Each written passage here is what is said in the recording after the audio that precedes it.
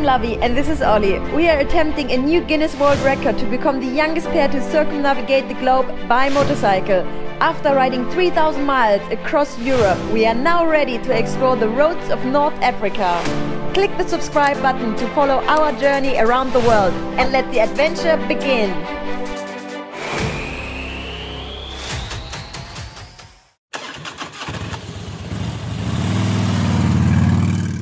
Good morning world, welcome back to the channel. It's day number 90 on our around the world trip. 3 months on the road! So we are here in the village of Toubab Diolo in Senegal, and we're here in front of our accommodation, Zion Lily's Paradise, where we spent the last couple of days. It is indeed a little paradise inside there, but we haven't really slept very well the last 2 days because it's too hot and mosquitoes, and again it's just too hot. 3 things: too hot, mosquitoes and too hot.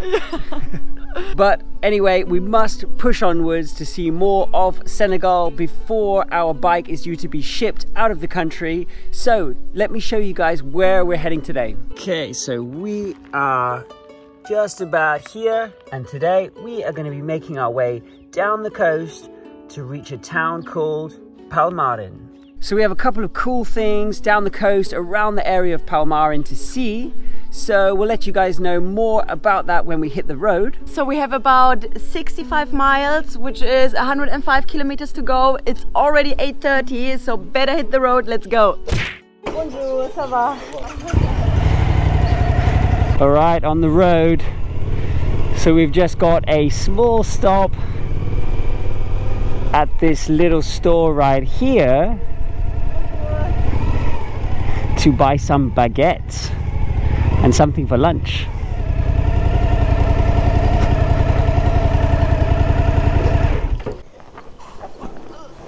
Bonjour. Bonjour. Ça va? Lavi's mastering the French there. Nous avons baguette. Ouais. She's bringing home the baguette. She's getting some eggs as well. What a lunch, hey? What a lunch. This one here for a second? Yep. You don't show this to a French person. Ready to rock and roll? Yes. All right. Ready to rock and rumble. Oh, I've got to get some wind in my face. Yeah. I am sweating. I'm sweating buckets. Sweating buckets from the early morning to the evening. Yeah. And overnight. Yeah. And guys, really, I had a dream that we arrived already in some countries which are a little bit colder. And then when I woke up and saw that we are still here and I have still another really hot day ahead, I was a little bit sad. This is Africa during the summer, and it is hot and it is humid. And apparently a guy told us yesterday that the rains are supposed to come pretty soon. I mean, July is supposed to be the beginning of the rainy season, and you can see that there's a lot of clouds in the sky, but as of yet we have not experienced any rain. Yeah, exactly. I mean, when was the last rain? Well, they say it's an 8-month dry season. July, August, September, October is the rainy season. But yeah, so far we've avoided it. If it can just hold off for the next few days until we get back to Dakar and put the bike in its container, then I'm going to be pretty grateful. Yeah, so our Garmin is actually not working here in Senegal. That's the reason that I will be the adventure routing for today. Yeah, I don't know if you guys can see on the map in front, but it's just completely blank. All right, there is tarmac for us.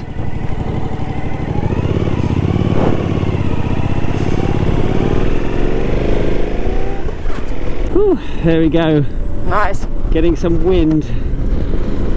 So it should be around a couple of hours down to Palmarin, where we've got a couple of points of interest we're going to be seeing, and then we've booked a place on booking.com which is right by the beach and is supposed to have a swimming pool, but you never know.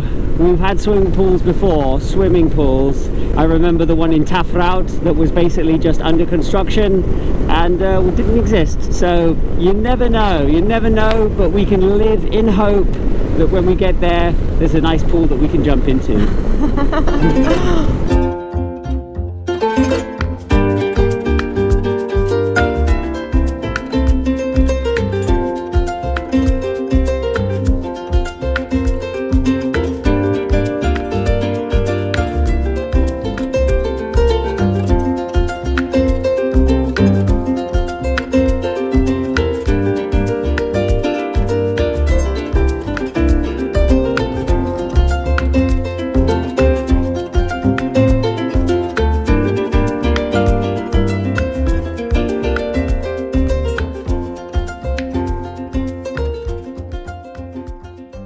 So we've reached the town of Mbor and we are met with a sea of cars and fumes, everybody fighting for survival.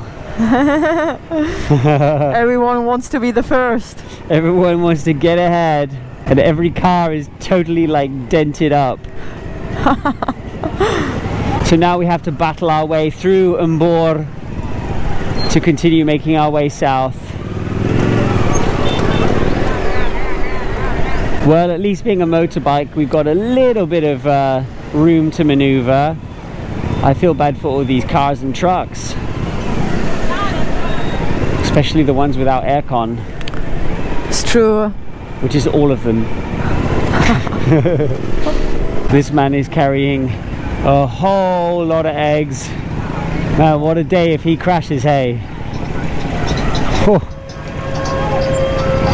Whoa, look at the size of this mosque over there. That looks so impressive. Yeah, that is a really impressive structure here. Wow. Look at that, it looks like a fairy tale castle. It does, it does. It looks like Aladdin. Yes. Whoa. And it's got a huge garden of palms in front and stuff. Wow. Wow, that is really something.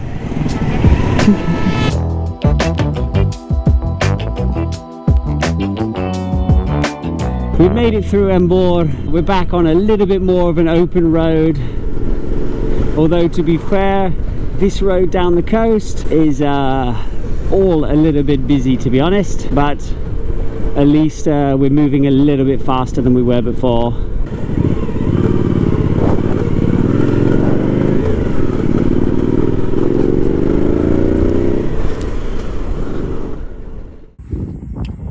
We found this hut on the side of the road and we thought it'd be a good place to have a mid-morning snack, some baguette with olives.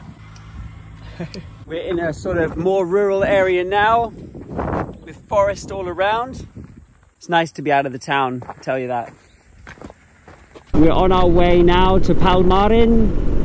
It's about 20 miles more to go and we've hit quite a nice beautiful estuary area. It's a little bit more rural, a little bit more open, which is nice.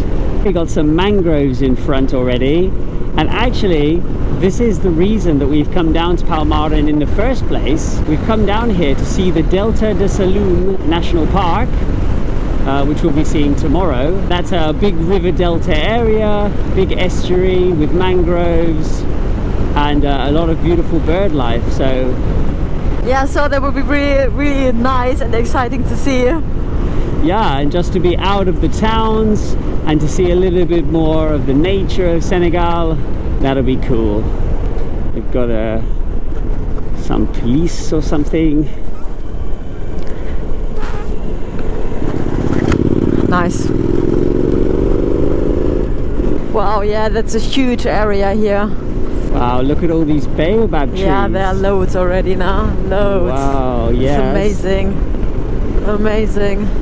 So nice. Yeah, it's just nice to see an open environment, a green environment. Yeah. It's really cool. And all these really tall palms as well. Amazing. And some of these baobabs are huge. Huge, absolutely huge. Wow. It really looks unreal.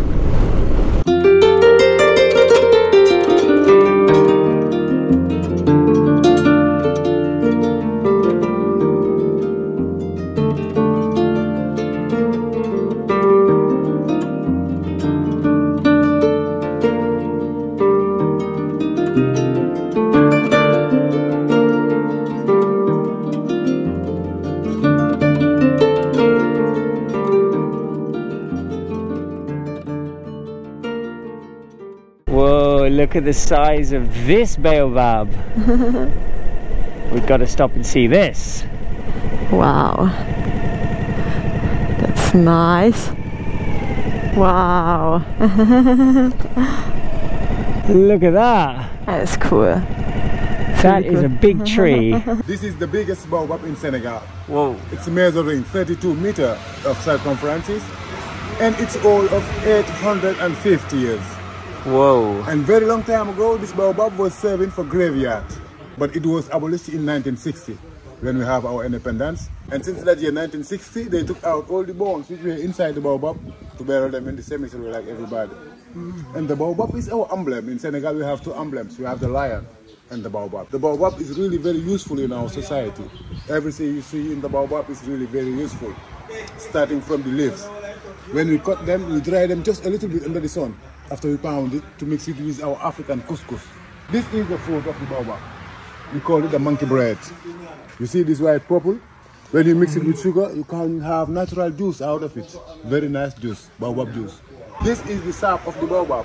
When we have a quantity of the sap of the baobab, we can mix it with Arabical gum to obtain glue, very strong glue out of it. The roots, if you boil it into hot water, it can cure the tooth pain. When you have tooth pain, it can cure it. You can see the wood is really very big, but it's not very strong. It's spongious. The baobab is not even a tree. It's a plant. It's a vegetal, the baobab. It's not a tree. Really, seriously. You can see, if you crush it automatically, it's green. The reason why every baobab at the age of 500 years gets natural hollow. You can do nothing with the wood, it's just fibers and water. Oh. And the baobab can live up to 2,000 years. It never died before. It can even fell down, but even down, the baobab can continue to live. You can see the branch, it was broken, and it's go down to the ground again. And it will have roots and branch and have fruits again. Whoa, whoa. Yeah. Look at this. This guy's going inside the tree. Look at the size of this tree. Oh, Lavi's going inside. Oh my God. Whoa. Inside the biggest tree in Senegal, the biggest baobab. In the sacred tree. Whoa. Wow.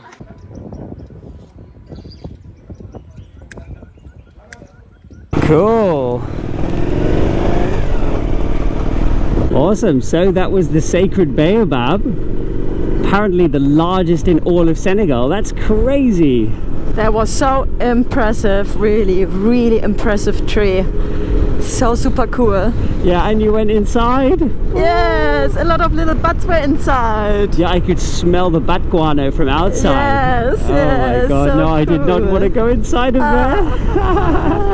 But that was really nice to hear about how important the baobab is to the people here, and you know what it can be used for, and just everything about it. I think that's really impressive. I liked it. Yeah, I think it's really impressive to think that it's actually a plant. You can see it's really not like the other trees. It's crazy. Yeah. Super cool. Standing there for 800 years doing his thing. Pretty cool. Pretty cool. So now we're on our way to the second cool spot in this region. And actually we saw about this place from Got to Go's YouTube channel when she came through Senegal, and we thought that looks like a really cool place, we've got to go and visit. And it's called Puits de Sel, or the Salt Lakes of Palmarin. So we should be there in about 5 minutes.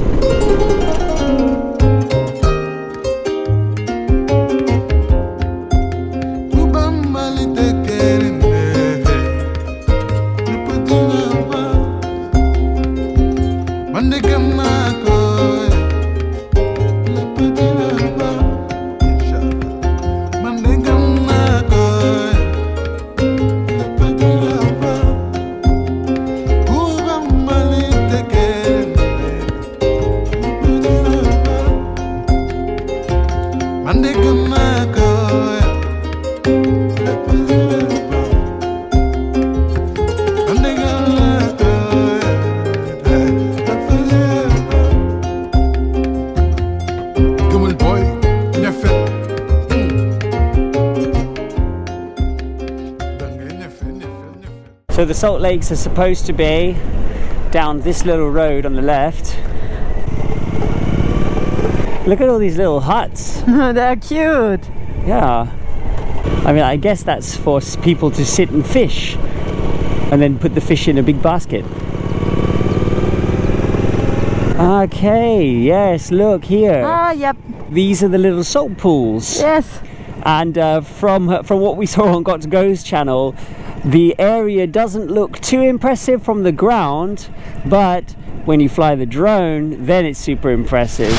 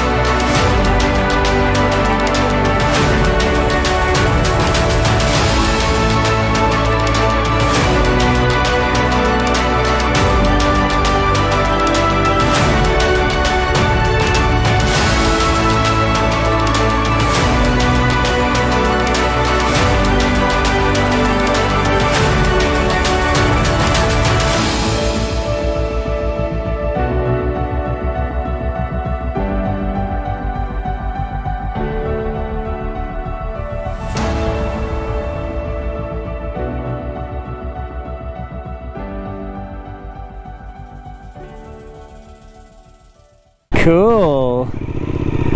Well, that was well worth a visit, I'd say. Yeah, it looks stunning from above. Absolutely stunning. The colours of the lakes are really, really cool, and the whole area is just really interesting. I like it. Yeah, it's very interesting. Beautiful for some drone photography. So it's awesome because our accommodation is only 5 minutes away in Palmarin, which is just here. Our hot day's ride is going to be finished. A day without headache. Woo! Yeah, we've been trying to be quite efficient, getting up early in the morning and starting early to try to avoid the worst of the heat. And now that we're kind of right next to the ocean and we got a bit of a breeze, it's a little bit nicer than what it was when we started the morning. That's true. So this is Palmarin. We have just arrived, and our accommodation is apparently right in front of the ocean, right in front of the beach, with potentially a swimming pool. But we just have to see if there's actually a road to get there, or if it's going to be another beach drive like we had in St. Louis.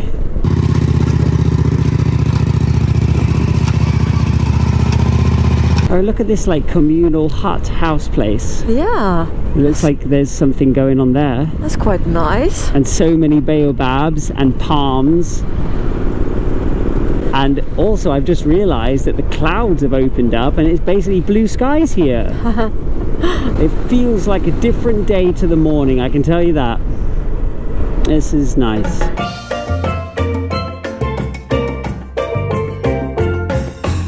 Looks like this one? Yeah, in here, yeah. Okay, let's check it out. Oh! Whoa! Okay, a little bit of beach. I slid through it. You think this is the place? Maybe. Maybe. Let's find out. Yeah. Hola, bonjour. I said hola. Alright, let's see if this is the place. We have arrived, happy and alive. Woo! Yeah, it's beautiful here at this place in Palmarin. Look, our room is called Dakar #1, and it's a really cool bungalow with a thatched roof next to a palm tree. It's a little slice of paradise here in Palmarin, and I'm really glad that we arrived before we just got too exhausted from the heat. Yeah, it's time for the pool now. So that's it from us today. We hope you enjoyed the episode. If so, please give us a thumbs up, subscribe to the channel, share the video with your friends and family, comment below. We will see you next time.